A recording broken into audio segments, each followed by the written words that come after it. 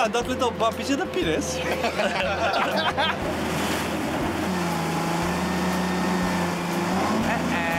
This is the Isle of Staffa, famous for Fingal's Caves, and you can see this wonderful columnar basalt formation. We're looking at a pod of common dolphin. Here they are, playing like children. I've never seen them in quite this numbers before. I mean, there must be 30, 40 or even 50 of them around us.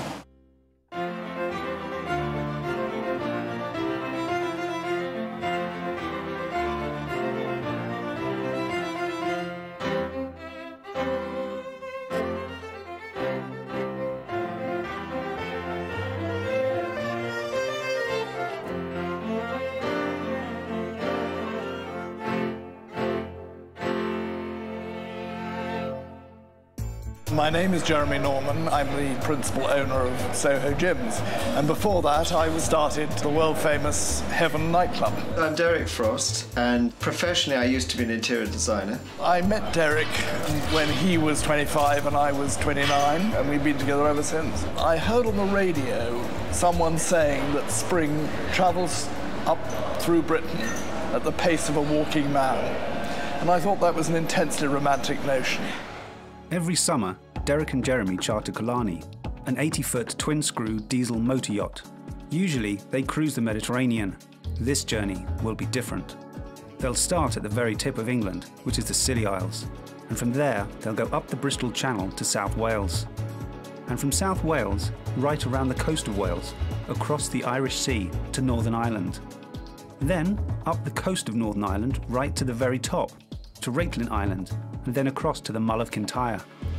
They'll then proceed up the Inner Hebrides to Ullapool, taking in all the famous islands, and then from Ullapool to the Outer Hebrides, and from there on to St Kilda, hopefully, if they make it. Previously. We're on the uninhabited small island, and it is an early Christian community of the 5th to 8th centuries AD. So this may well be a subsidiary community from the Ionian community.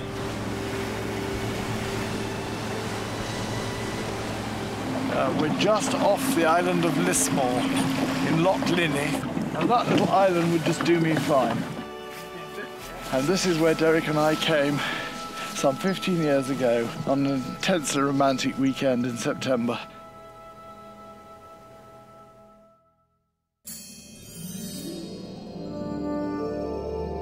We pick up where we left off, with Killarney anchored near the port of Tobermory on the Isle of Mull. Tim and Dimmy can't miss an opportunity to tease Wren. Always admired you from afar. Ja, dat little bumpy's in the penis.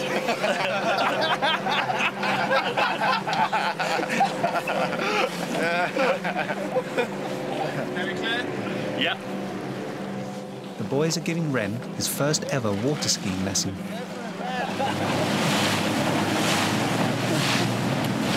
Okay, Ren. Couple of things. Fast or slow, obviously you know. That means turn. When I do that, that means go to the centre of the wake, okay?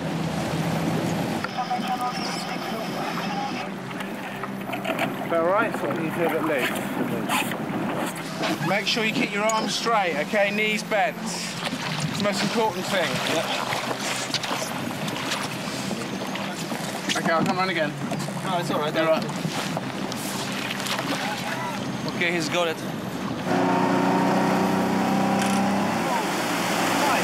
You need to step up a little bit more. So you need to be in a tight ball, then you need to roll forwards, and that will stop the pressure, because currently what's happening, you're putting your skis too far apart and you're leaning back.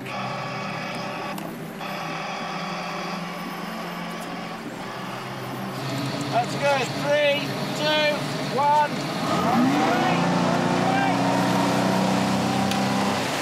So what you need to do is let the ski boat do all the work, right? At the moment, you're trying to pull with your arms, okay? And what's that going to do? That's going to push your pressure back, put your legs apart, and you're going to go. So keep your arms straight, then rock forwards as the boat comes up. Arms straight, and 3, 2, 1.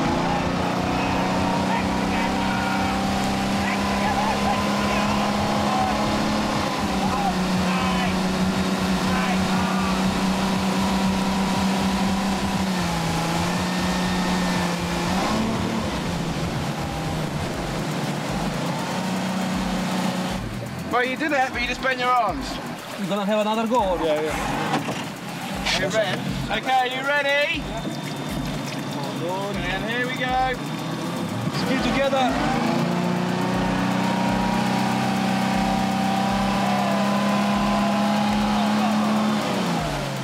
It's not as easy as it looks. You got Kalani, so James, go ahead. Yeah, Rob, there's a guy here picking up these fish farms and lobster pots, and I think our anchor's over a lot of them, so I think we're going to have to get back to the boat, because we're going to have to lift the anchor and move away from here, Over. Yeah, okay, roger that. We'll come in now, Over. Yep. With the lesson abandoned, they head back to Killarney. Ren is quietly pleased. Steam's over that way a bit. You've got to need to lift his anchor. I might be able to get out behind him.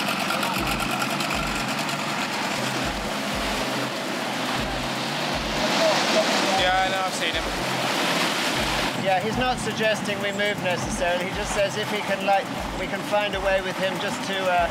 We give a lot of slack on the stern line and go forward.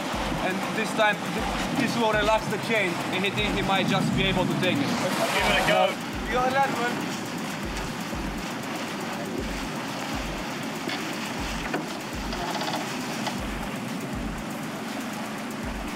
With Rob and the Soho Jims there to help, the lobster pots are soon retrieved.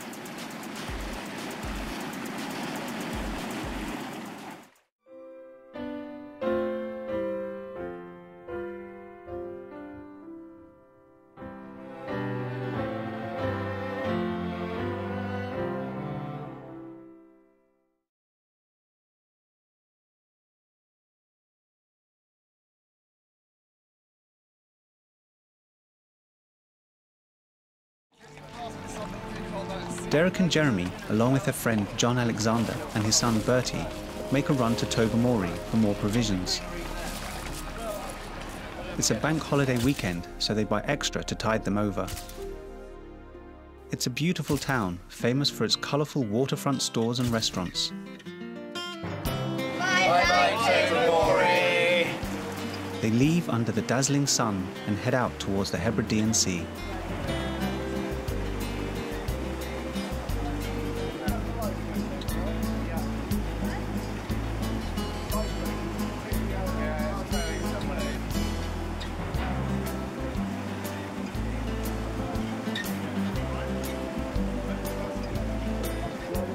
The Reuben Nan Gull Lighthouse is a reassuring sight as it stands guard over the western exit of the Sound.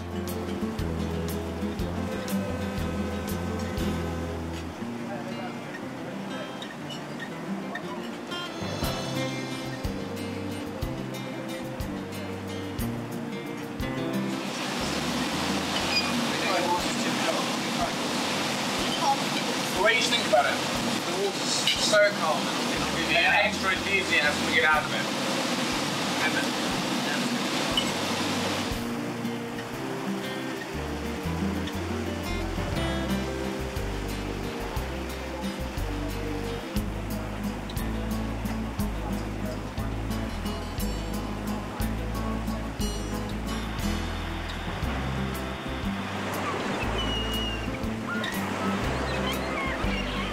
Jeremy spots Glengorm Castle, built in 1860 in typical Scots baronial style.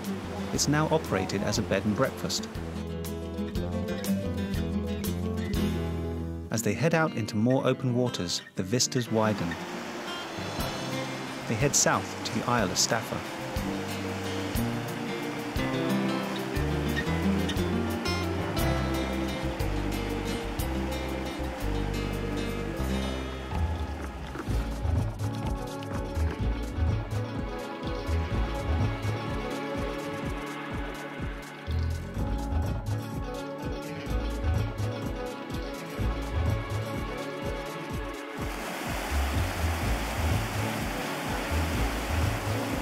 John and Bertie make the most of the sunshine.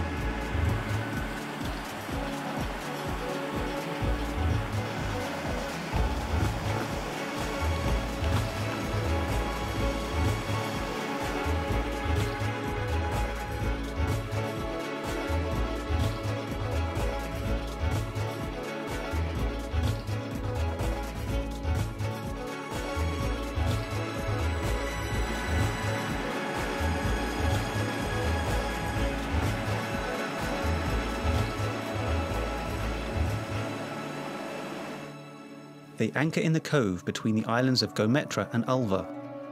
To save time, they will make the remainder of the journey to Staffa in the Rib.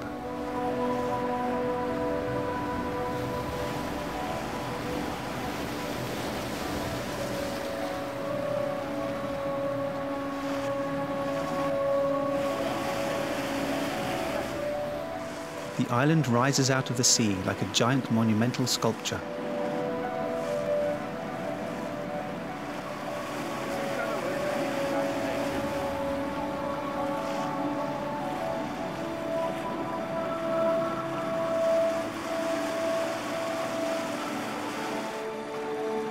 Jeremy is particularly excited by the striking geology of Staffa. Well, this is the Isle of Staffa, famous for Fingal's Caves. And you can see this wonderful columnar basalt formation, exactly the same as you find in Giant's Causeway. And it's here on this uninhabited island. And it inspired Mendelssohn to write the Hebridean Overture, and in particular, Fingal's Caves.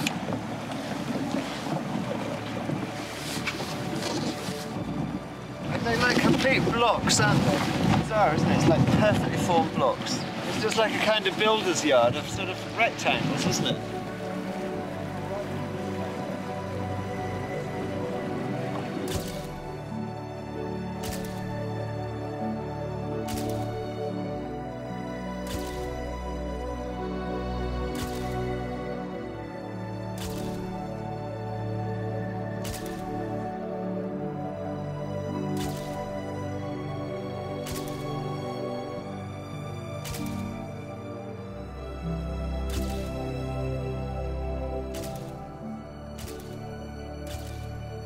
They head back to Killarney for that most British of institutions, a nice hot cup of tea.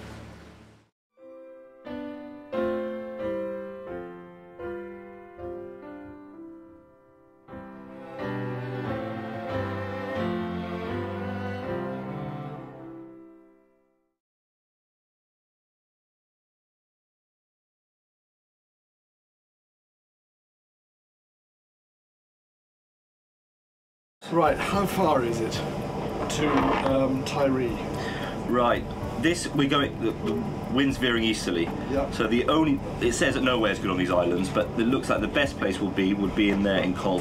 Okay, so in that point there, cruising out here, and then in a northwesterly direction, heading this anchorage in Col. I mean, just there is not possible. It's really rocky and really far. I mean, you'd be out in the middle of... Yeah, it's out in the middle of the sea. It really is. The morning sunshine sees them leaving their anchor off Gometra and heading out to the Isle of Col. The open waters make for a choppy passage.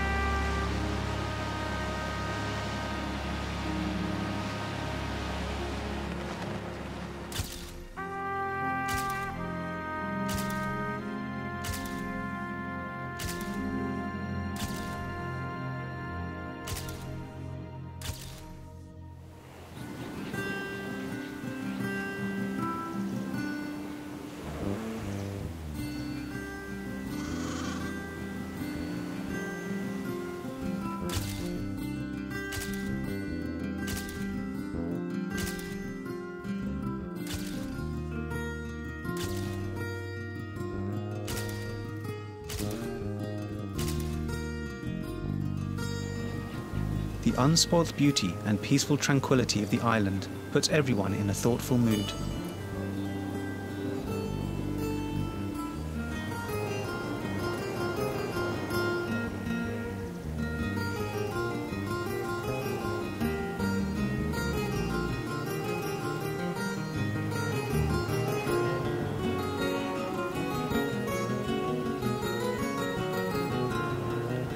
Well, it's just so incredibly sensuous the way it's sort of moving in the breeze. You know, I don't know, it's like a fabric, or it's not a fabric, it's grass, but it's just, I mean, look at it, it's so alive and so beautiful.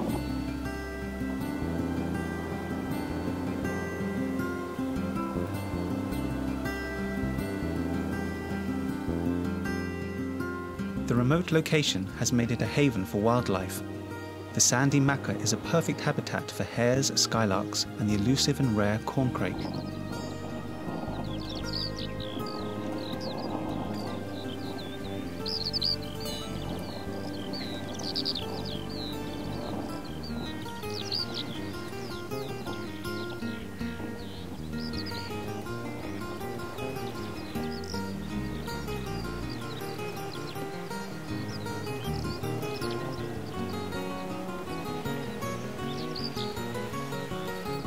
I've seen so many skylarks.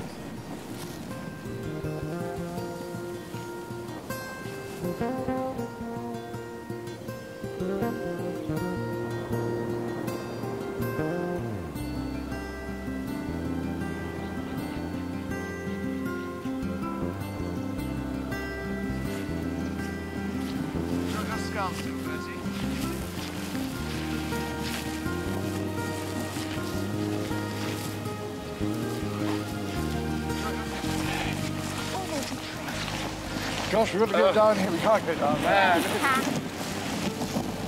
Look at that beach.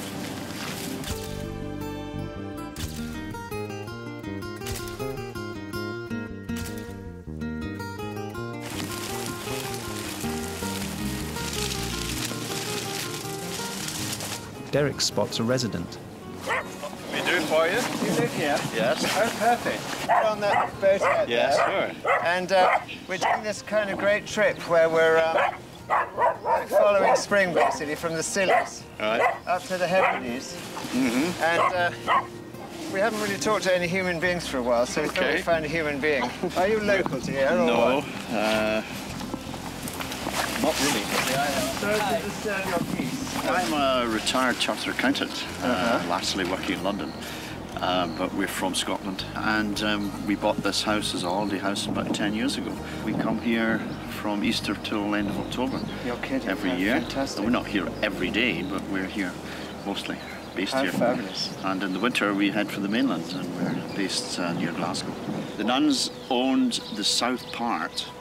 The rest of the island was owned by the MacLeans of Duart, and they basically lost the land. Eventually they lost the land to a laird. It was the nuns of Iona, MacLeans of Duart, and then the Duke of Argyll took it over. Physically, forcibly took it over, yes. Really? Yeah. And the nuns being here, I mean, when was that monastic foundation started in Iona? Well, Iona was about 550 or 490, around about AD, yeah. 6th century AD. Yeah. St. Columba. Yeah. Right. But, I mean, did the nuns come here because it was not deemed appropriate for the monks and the nuns to be cohabiting on one island? Well, they didn't cohabit, but the nuns were on other islands. I can't tell you why the nuns came here, but I know that they had to keep them away from the monks, I guess. You know, seems to make sense. Yeah. Well, you're very kind to have given us some of your time. I really appreciate it.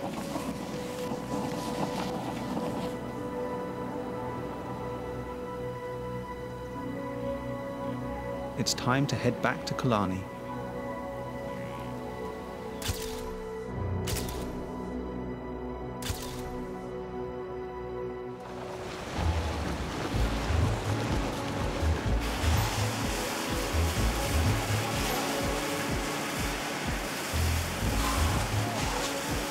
We're looking at a pod of common dolphin, and those are the dolphin with the white side stripe and white belly. And they love riding bow waves, and here they are playing like children across the bow wave of the tender at the back, and also up forward on Killarney. They're just having great fun, and this is actually quite a large pod. You don't normally see them, at least I've never seen them in quite this numbers before. I mean, there must be 30, 40 or even 50 of them around us, and they will ride our bow wave for quite a while until they get bored and move off. But unlike the bottlenose dolphin, they actually really always come and ride a bow wave. The bottlenose, they might do for a few seconds and then they'll move away. They're not that interested. The common dolphins particularly seem to love riding bow waves.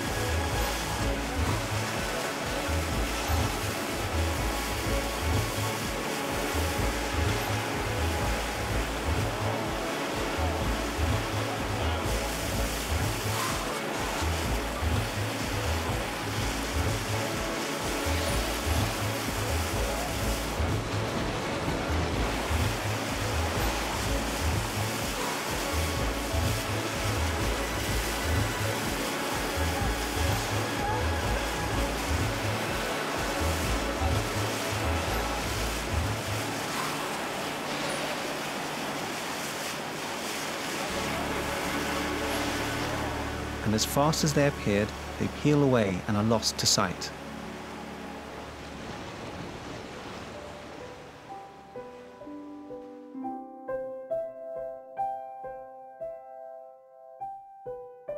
As darkness closes around them, they all gather on deck and are treated to the most spectacular Hebridean sunset.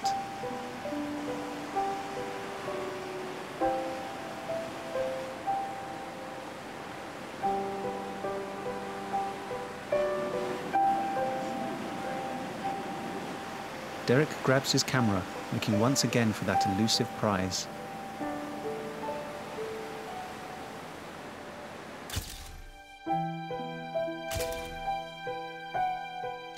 He's not disappointed.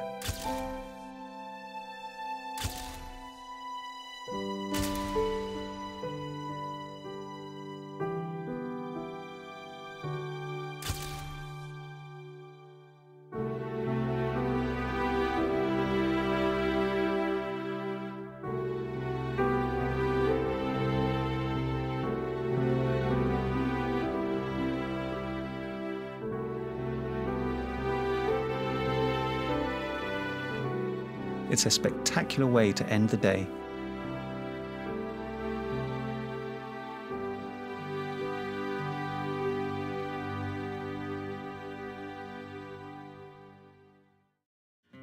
Next time. I think we'd better buy a house in Scotland. Just forget about it. Jeremy and Derek hike to the interior of the Isle of Rum. Jeremy spots a rare golden eagle.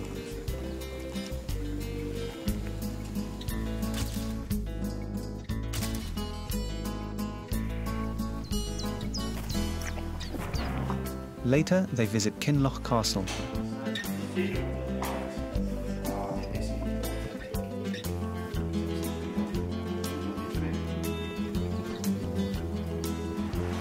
Then on to the coastal cliffs before returning to Killarney.